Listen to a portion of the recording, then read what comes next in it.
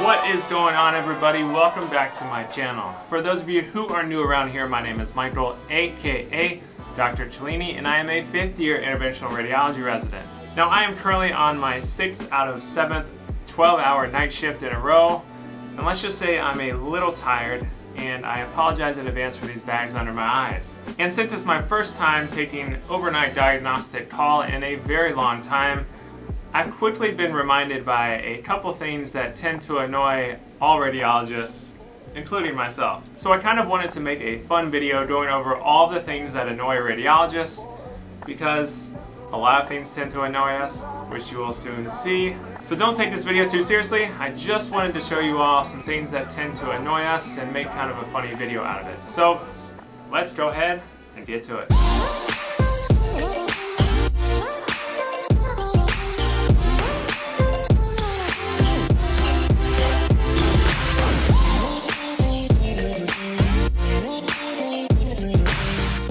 Alright, so the first thing that tends to annoy all radiologists is when you don't put the appropriate indication for the study you're ordering.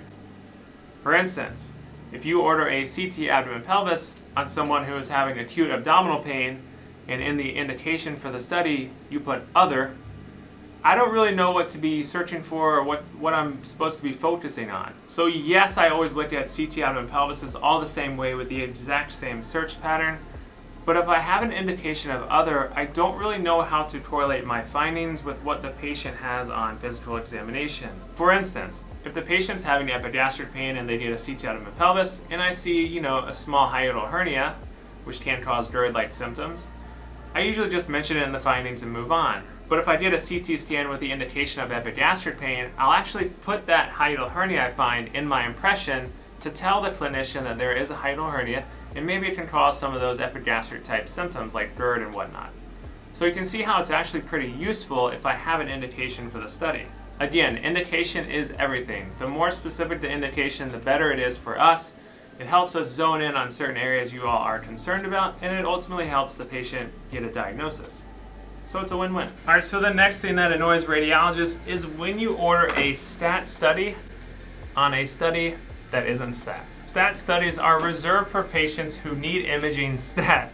I know it sounds crazy. So we are required to read our stat studies within 60 minutes of them showing up on our list. And when you abuse the stat function in the hospital, the patients who actually need emergent studies read emergently get pushed behind, and it could be problematic. So please don't order a stat study if it's not stat.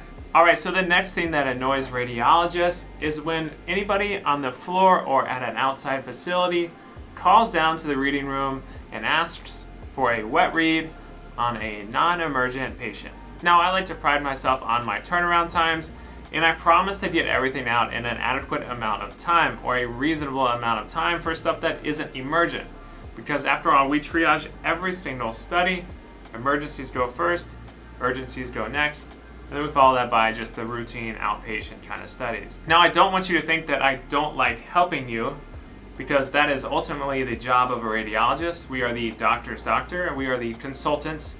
We are there to go to when you have any questions about any imaging. However, to call down to the reading room and wish to speak to a radiologist just because you are curious about something, if it's not emergent, it kind of interrupts us, and it's a huge interruption for us. So we may be actually reading an emergent study, and we have to stop in the middle of it to answer the phone call, pull up the other study, go over that study with you, close it out, try to find out where we were in the previous study, and it just kind of interrupts the workflow. Alright, so the next thing that annoys radiologists is when you accuse us of missing something. Now, don't get me wrong, we are all human. We strive for perfection in radiology because missing something is broadcasted to everybody and it's forever in text in an electronic medical record. However, we will inevitably miss something. It's how the provider relays that information to us that annoys us. So I'll give you an example that's happened to me, and this is not how you should handle a situation when you think a radiologist has missed something. So I was on by myself. It was about 2 years ago overnight, and I had a surgery attending barge into my reading room, didn't say anything, and the first things out of their mouth was, "You missed free air." So of course when someone says that, I started to freak out because as a second-year resident, you shouldn't be missing free air, especially on a CT. And I thought I was gonna get like fired from my program, and then I would hurt the patient, and I was just gonna be a terrible radiologist. So then I pull up the scan and see where they thought there was free air. Turned out it wasn't free air, just air trapped within bowel, which is what I thought originally. And let's just say I was a little relieved. And after that attending left, I was like, there has to be a better way than just barging in and accusing the radiologist that they missed something. Like, can you imagine me just like barging into the OR and be like, you're doing it wrong?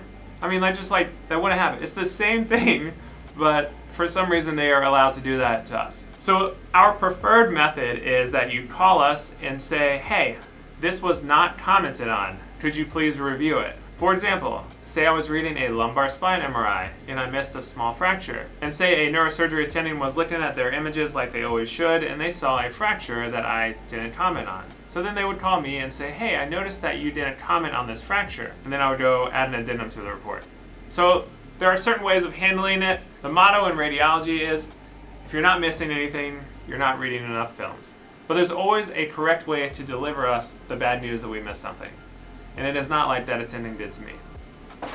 So the next thing that annoys radiologists is when you order a study with IV contrast and the patient is in acute renal failure. The problem is, yes, I can just cancel the order, but I also have to call the ordering provider and kind of talk them through and say, do you really need a study? Can we do the study without contrast?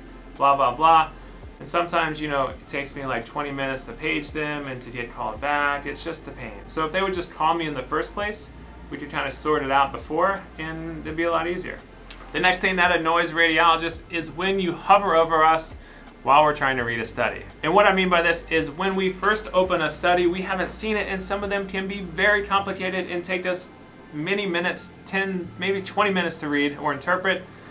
And when you're hovering over us, asking us questions, you're kind of getting us out of our search pattern and just making it a little harder than it should be. I don't want to give you wrong information, and when you're hovering over me, sometimes you say things quickly and you move too fast outside of your search pattern, and you may get something incorrect and give the provider false information rather than just waiting for the study to be read correctly. Alright, so the next thing that annoys radiologists is when you have a whole bunch of providers come into a room to kind of go over studies. A lot of medical teams in the hospital will come down to our reading room and go over a couple studies on their patients. But then there's always that one doctor, usually an intern, who will get like multiple pages when we're in the reading room, and they will constantly be, yeah, go ahead and put the order in for the x-ray. Yeah, I'll be right there. The family's there? Okay, great. So say my co-resident is going over imaging with the medicine team, and I'm over here trying to focus on my studies, and I have that person in the background driving me crazy. So of course you can use my phone and answer a page, but be quiet about it. So by now you probably sensed a common thread amongst all these things that annoy radiologists, and that is that anything that interrupts us tends to annoy us. I always equate radiology to taking a very difficult exam. One that you cannot screw up on, one that your life depends on it, almost like step 1 did in med school or any other board examination. When you're taking a serious examination like a board examination, the last thing you want done to you is someone to come over and interrupt you, because you're in deep thought and any interruption can actually result in a negative consequence or can allow you to miss a question, or in my instance, can cause me to hurt a patient. So any interruption leads me to the possibility of making an error. And any error in radiology can be detrimental to the patient. So interruptions are no bueno. Alright, so I'm going to save the best for last on this one because this happens so often and I think it's so hilarious. So one of the most annoying things for us is when someone on the floor orders an imaging study and they just tack on additional imaging studies just because the patient's down there, and they might as well. I can't tell you how many times we have, say, a CT abdomen pelvis ordered on a patient, and either while the patient's in transport or just before the patient is called for, the team will call me and say, hey, can we also add a CTPE study on there as well? Now, obviously, I don't mind reading the extra study, well, depending on how busy I am, but it's just funny. Like, does the patient actually need that study, or do you just want to go ahead and do it while the patient's down there? I experienced this a lot when I was rotating in the surgery ICU just last month. I can't tell you how many times we ordered abdomen pelvis imaging and then the team was like, well, you might as well get the chest while they're down there. No reason, just you might as well get it. So only order imaging study on what you need. There's no reason to expose someone to additional radiation just, for your own curiosity.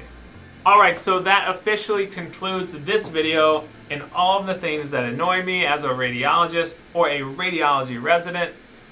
This is by no means a complete list, and I may think of others and do an additional video in the future. If you are a radiology tech or a radiologist or work in anything related to radiology, leave a comment below and tell me what you think is annoying for you. And if you're not in radiology, I would love to hear how radiologists annoy you in your day-to-day operations. So on that note, make sure you smash that like and subscribe button and follow me on Instagram if you don't already. Leave a comment below. If I like it, I'll respond to it.